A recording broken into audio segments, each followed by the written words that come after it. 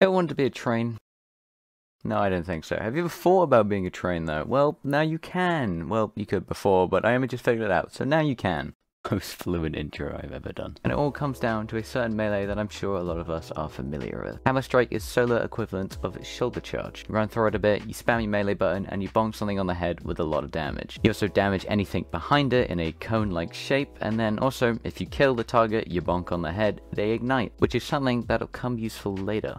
This melee is the perfect optimal contender of being a train, something I've always dreamed of in Destiny 2. Unfortunately, this melee is missing 3 key parts of being a train. Firstly, its stopping power. It's a good melee, but it's not strong enough. Secondly, its survivability. It puts you in a lot of danger, and you can't really get out without dying, which is very, very untrain-like. Don't ask me what the survivability of a train is. I could not tell you. And then third, and most important, no infinite train glitch. After you use the strike, you don't get the strike back, and that's not funny. So we're going to solve those issues one by one. Firstly, starting with the stopping power, which we're obviously going to use Synthoceps for. Synthoceps increases your melee damage by 3 times when you're near 3 enemies. Full stop, that's literally what it does. Funnily enough, Hammer Strike is a melee, so when you're nearby 3 enemies, you get a 3 times damage boost on your melee. Very good. But it's not enough, so we're going to be pairing it with Mr. Roaring Flames. Mr.? Mrs.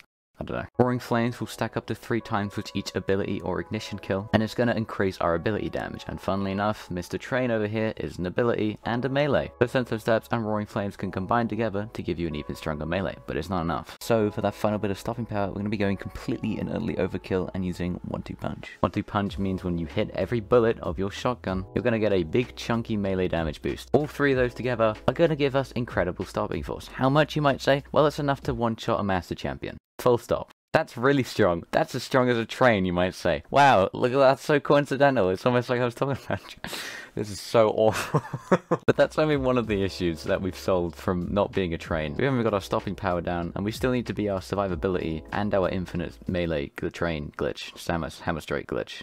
Yeah. So solving that second one, we're going to use one literal singular aspect called Soul Invictus. This means when we kill something with an ability, which funnily enough, Hammer Strike's an ability, we're going to summon a Sunspot on the ground, which is going to give us increased melee regeneration as well as our other abilities, which is one thing. And then also, it's going to give us restoration, which is going to let us heal, which is going to obviously increase our survivability up to train level survivability levels. Those are 2 words in one sentence. You can also pair this with Ember of Empyrean? I don't know, which is going to let us extend our restoration and radiant effects when we get solar kills. And then with that all together, we've now solved 2 of the 3 things stopping us from being a train. We have the stopping power, we have the survivability, but not the infinite melee glitch. Sorry, infinite train glitch, my apologies. And we're going to solve that with our mods. Going to be using 5 mods in total. 2 melee Wellmakers, 1 Bountiful Wells, 1 elemental charge, and 1 heavy-handed. The melee Wellmakers and Bountiful Wells are going to give us 3 elemental wells when we kill something with our melee. And then, because of elemental charge, when we pick up a solar elemental well, or just an elemental well in general, we're going to get charge with light, which is going to let us use heavy-handed, which states when you use your melee, you're going to get back half of your melee, full stop, as long as you're charged with light. All that together, you're going to get like 80-90% of your melee back as soon as you use it. Very, very nice. Gotta love it. And of course, also, Soul Invictus is going to give us a little bit of melee boost as well, which is going to finish off that 90% to 100. Pair all this together, and you've become a train. I know, lifelong dream. No, but seriously though, you can one-shot champions with this, and then you have the survivability to get out of the room, and then also you get the melee back instantly, so you can one-shot another champion about 4 seconds later. This is great. This is very train-like. This is all I've dreamed of being, and I love it ever so much. I'd recommend using the build, but that's about it.